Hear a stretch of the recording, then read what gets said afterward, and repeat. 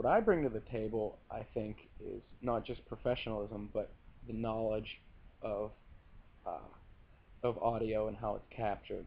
I think well, one, you can always learn and always get better, but I do a ton of research online and I read a lot of books. Just because I went through the program and graduated doesn't mean I don't feel I shouldn't continue to learn. I think, as with anything, practice makes you better. Even if I don't have any projects to work on, I still do test pieces of audio in my home studio. Just put a few mics up and record an acoustic for a little while. Try different mic placements.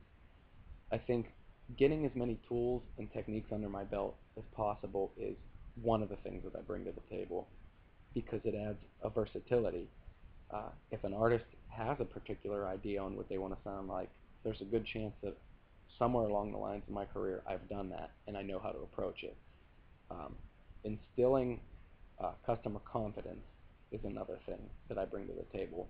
I don't ever want to say to a client, geez, I don't know how to do that. Um, I'm not sure. Let me go Google that real quick. Um, Also, I think how I set up my sessions is another thing that I bring to the table.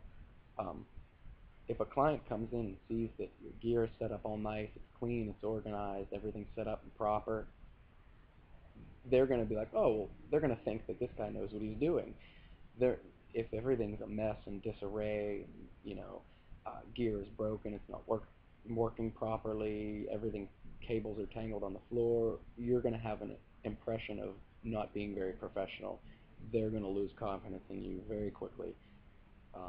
So I think the ability to gain the confidence of my clients right away, uh, my knowledge of recording that I learned on my own and within the recording connection are probably two of the greatest things that I can offer a client and to anyone that I'm working with.